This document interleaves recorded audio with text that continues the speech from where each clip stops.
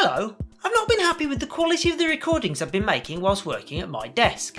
Take this for example, from my previous video where I build a floating boing ball. It could be clearer and sharper. Now, for those videos I'm currently using a Logitech StreamCam which can record at full HD at 60 frames a second. It's what I'm recording this with right now, but its autofocus for desktop isn't great, and as you can see, even when it's in focus it doesn't look very good. So I want to replace it with something.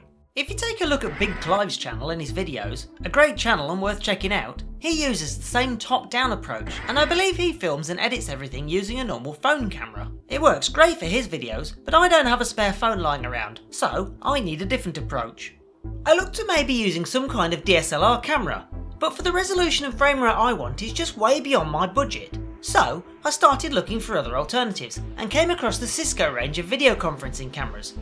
Now I specifically wanted something with an optical zoom, and as luck would have it, Cisco have discontinued several cameras that are perfect for my needs. The one I'm looking at is the HD 1080p 4xS2, and it has a 4x optical zoom, outputs at 1080p, 60 frames a second via an HDMI connector, powers from 12 volts and can be controlled by the VISCA protocol. Now I'll explain a bit more about that later. The camera also has a motorised pan and tilt function. Because they're now discontinued, they're sold off very cheaply on eBay, so I purchased one. So in this video, I'm going to use an Arduino and a few extra bits to see if I can build a standalone controller for this camera, which I will then use in later videos. So now it's arrived, let's take a look at it. It's quite large and a little heavy, but it's actually quite solid. I'll power it up and see what happens. That's interesting. While initialising, it resets itself to the centre. I'm going to quickly capture its output so we can take a look. Haha, no laughing, it's a quick test. I've got it connected to a USB 3 HDMI capture device, and it's successfully capturing at 60 frames a second. Now, on the back of the camera there's this range of connectors. Starting from the bottom, there's a USB connector that, whilst detected, isn't very useful to us. The 12 volt supply, this seems to idle around 500 milliamps. The HDMI port, and finally this strange connector that I think for these is normally an extra bit on the side of the HDMI cable. This is used to send control messages to the camera, but seeing as we don't have that cable, let's take the camera apart and attach some wires to it. So first we have to get those rubber feet off, and sure enough there's screws hidden underneath. I don't think they want you inside this camera because these are strange hex screws, but no problem, I have the tool for that. Now, being careful to open as I don't know what's inside and what's connected where. I can see a flat flexible cable going between the two halves going from this connector. So I'm going to open that up and remove the cable. Now the two halves are separated, let's have a look at the base. Well, there's not much to see here, most is hiding under the metal shield, but we just want the connector underneath, so I'll have to remove the PCB too. 4 more screws and we're in. Here's a close-up of the connector I'm interested in. Now there's 5 pins on this connector. 2 of these look instantly interesting. These 2 appear to go off to some resistors. Now I don't know if these are pull up, pull down, or just loading the line for impedance matching purposes, but I'd be surprised if these aren't the data signals. So I'm going to power this up and take a look. Please excuse the footage from the microscope, it's not the best. It looks perfect on its screen. So, working our way around, it looks like we possibly have a 12 volt, a ground, -5, another possible ground, and maybe a ground again, but I suspect that one is the data pin. I'm powering off the device now, and I'm checking for continuity from the board between these 2 pins, and sure enough they're both ground connections. So looking at this, there's 2 potential data connections, a 12 volt and a ground, which should be perfect.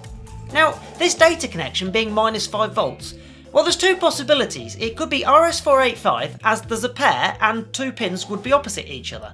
But there should be a pair of these for each direction, one for transmit and one for receive. So it's more likely it's a proper RS232 signal at RS232 type voltage levels.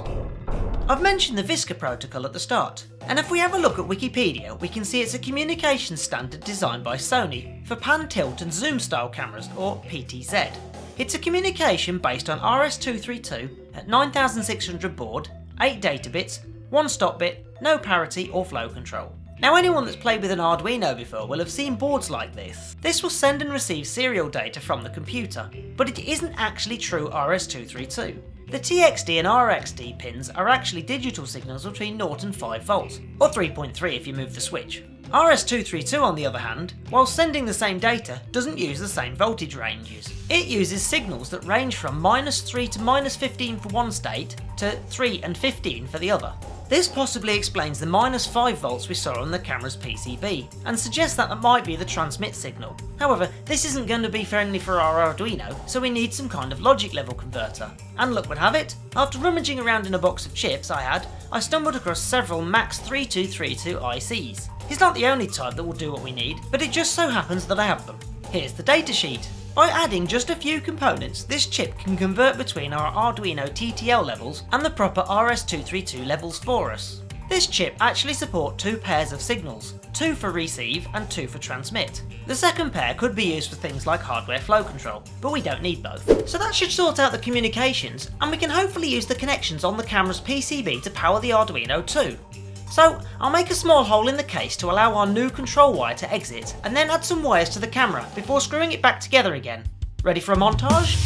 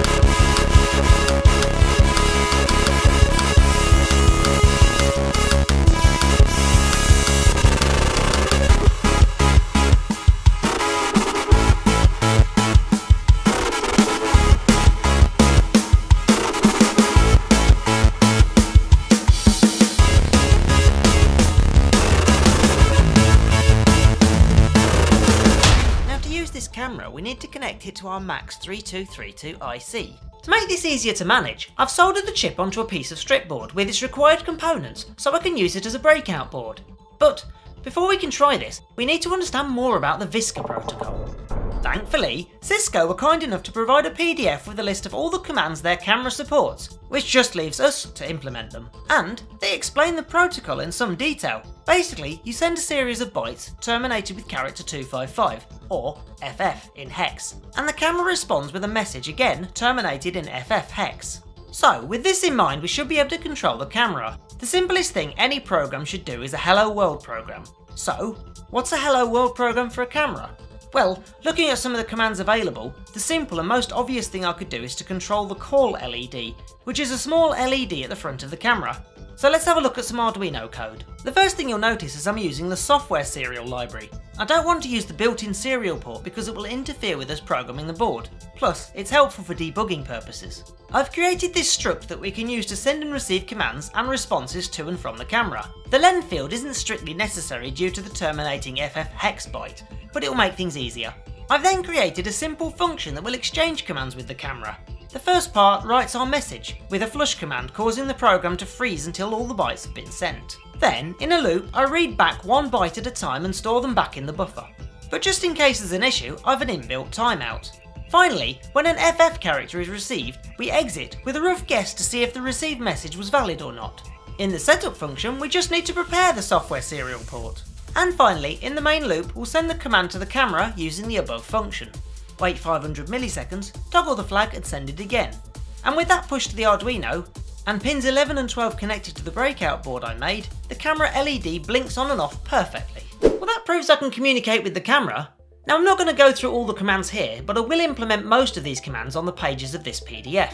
There's no point in implementing commands the camera doesn't support, right? I decided I want a proper controller for this too. So I'm going to need a few extra bits of electronics, starting with the LCD panel. This one is 16 characters wide, 2 rows, and is controlled using I2C. There's several libraries available already to control this. This is an analog joystick that you can also use as a push button. This is a shaft encoder, and I've covered these before in my real-time voice repitch video. And finally, this little pile of push buttons. I'm hoping to be able to load and save 6 different states or presets, and I'll use these buttons for that. Now the joystick is really easy to use. It outputs the voltage on the 2 pins, one for the Y axis and one for the X.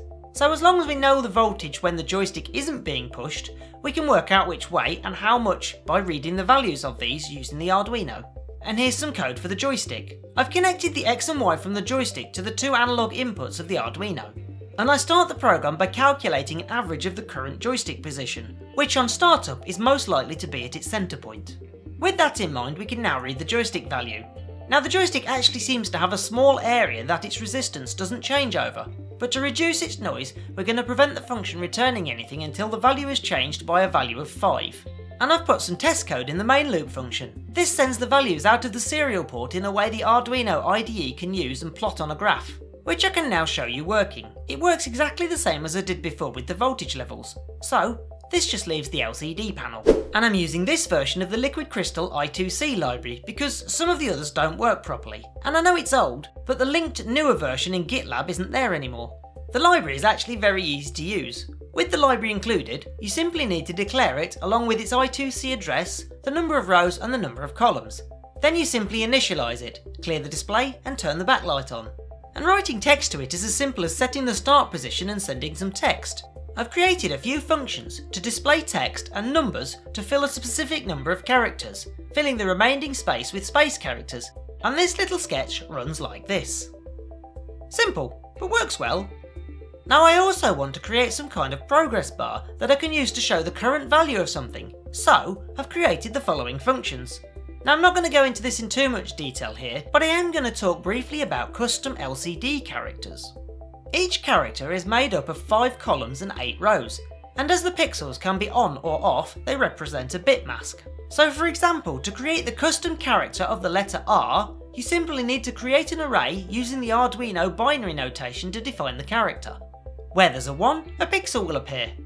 Now the LCD panel only supports 8 custom characters, so you have to use them carefully. And here's the gotcha. After you create a character, you need to call setCursor or home, or any further prints to the screen will write to the character memory. I believe this bug has been fixed in some of the LCD libraries. And with all the custom characters, you can create a nice progress bar effect like this one. Or, if you fancy being really posh, you can create one that supports going negative and positive. This isn't meant to be a tutorial, so I'm not going to cover all of the code or what I've built, but I did discover something interesting, like some of the documented camera commands don't actually work. Some of them you can set, but then when you query their value back, you get nothing. I guess someone was being a little bit lazy. Anyway, I need to build everything into a nice box, and Tinkercad is actually quite good when it comes to using off-the-shelf components. They really help you get a feel for how a design should be and getting measurements correct. But even with this, due to things like printer nozzle width and layer height, it still took 3 prints before I was happy with the results, and even then it wasn't quite right.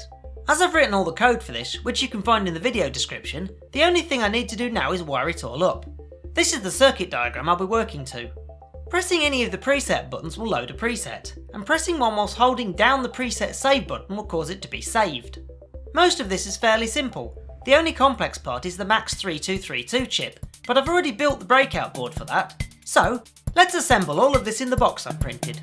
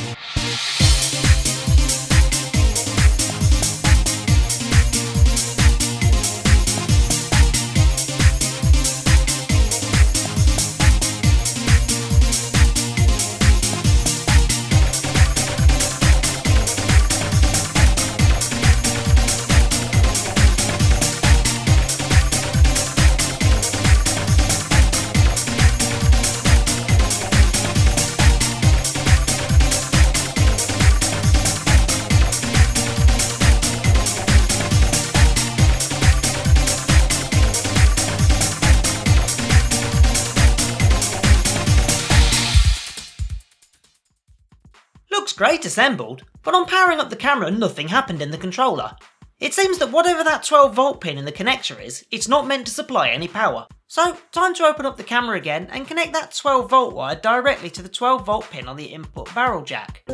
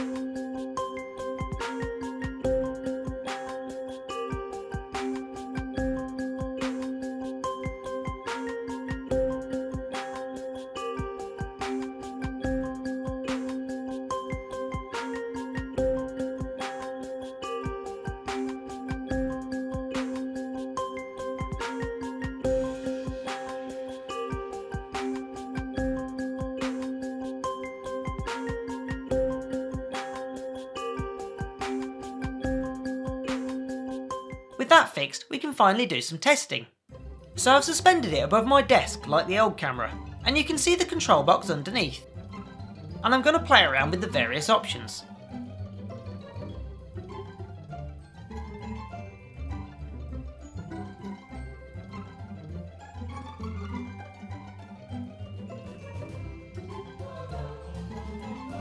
The nice thing is, when you zoom in, the picture quality is still very sharp. You gotta love an optical zoom. Well, that turned out really well. Now, I'm not expecting anyone else to build one of these, and in fact the final 3D printed designs weren't perfect at all, and a little bit of sanding was required. Also, and I think you'll agree, it's a bit of a mess inside the control box, but it does what I need. Excluding the next video or so, from now onwards, until I find something better, I'll be using this to make my videos. So, let me know in the comments if you think this quality is better. I hope you found this interesting. Thanks for watching, and I'll see you in the next one.